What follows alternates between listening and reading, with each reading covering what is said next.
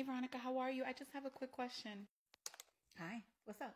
I looked on the time off calendar and it already looks like you have the week off. There's a field trip I'm supposed to be going on with my kid next week.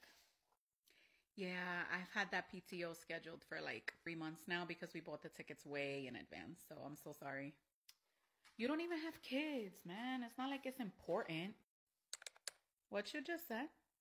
Like you just don't understand that, sometimes parents have to be at school events and, you take all these days off and then, parents got to sit here and what? We just got to wait because you have no kids and you can just go live your life however you want. So because I chose not to have children, there's no possible way that my plans could also be important. Your plans are more important because you have kids. Is that what you're trying to say? I'm just trying to say that sometimes parents have to show up at their kids' events. Like, you don't have kids, so you could easily move your stuff around. I don't understand why it's so hard for you to move it around.